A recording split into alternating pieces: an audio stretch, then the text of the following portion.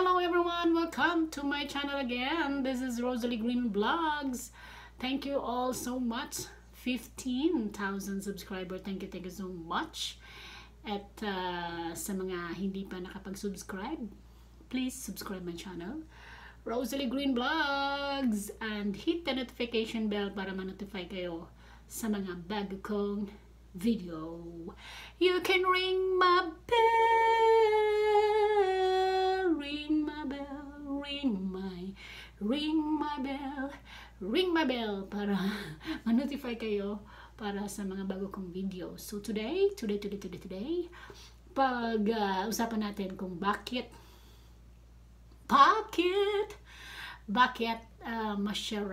masarap mag-basketball. Alright, bakit nga ba itong topic na to ay para mangup lang po sa mga open-minded. Kung hindi kayo open-minded, 18 above dapat. At sa pag hindi kayo open-minded at hindi kayo 18 above, doon na lang kayo manood sa mga kanta ko, sa mga songs ko. Marami akong mga songs na naka-upload also. So, doon na lang muna kayo, okay? So, start na natin ang ating topic na bakit masarap pag mag-basketball. Basketball. Ang sarap mag-basketball. Pwedeng i-dribble, pwedeng i-cambio. Bakit ang sarap mag-basketball? Pwede mong i-shoot, bago mo i-shoot, ikaw ay mag-dribble. O yan.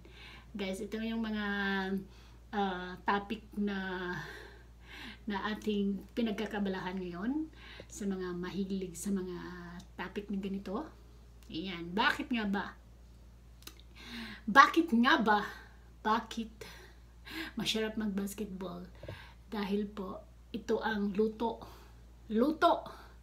galing sa taas. Luto ng Panginoon na talagang mabubusog ka sa sarap. Di ba na pag nabusog ka, 9 months lumalaki ang tiyan. 9 months lumalaki ang tiyan, di ba? Busog na busog ka dahil isang luto siya galing sa taas. Guys, kaya masarap siya. Basketball. Ang sarap mag-basketball.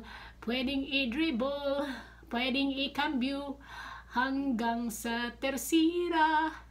Una, primera, segunda, tersira. Tuyok-tuyok na ang sarap mag-basketball, diba? Tapos pag magaling kang mag-dribble muna bago i-shoot. Kasi pag magaling kang mag-dribble, madali na siyang i-shoot.